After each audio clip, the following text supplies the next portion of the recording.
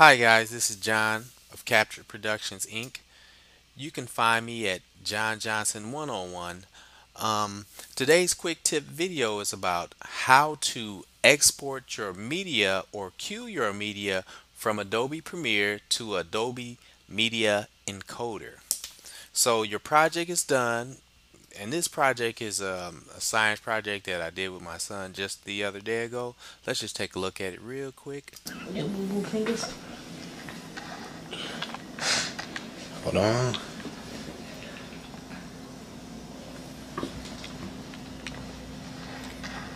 Yep. Hold it. Like Sapphies. No. Come on. Okay, so now you go to File, Export, Media. Then you have the Media dialog box pop up, and you can scrub around, and we were right about here somewhere. So you can actually set your presets here if you like. I have mine set to MOV H.264, full high definition, and using maximum render quality. And since I didn't render, there's no need to have rendering checked. So here we go. Export to the queue. Give it a second. Pops up. Okay, so now we're in the media encoder, and as you can see, you can change the format here as well. Different formats, or you can change the custom, but if you click this, you're going to go right back to Adobe Premiere. If you hit OK, jump back into the media encoder. You can change your location by clicking this, and it's going to show you where you're at. So the project is John John's Eggs.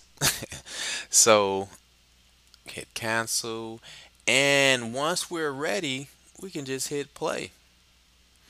But if you wanted to make an extra copy of this to set it up in a different format, you can just right click it, duplicate, and you have a duplicate project of this of the same project, and you can keep on doing it. Say if you wanted to do like 4 or 5 different copies, so we can set one to H.264.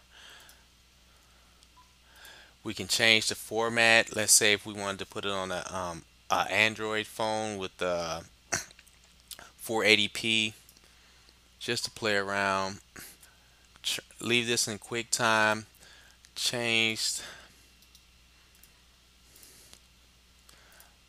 QuickTime, and we're gonna switch this one over to, let's just say,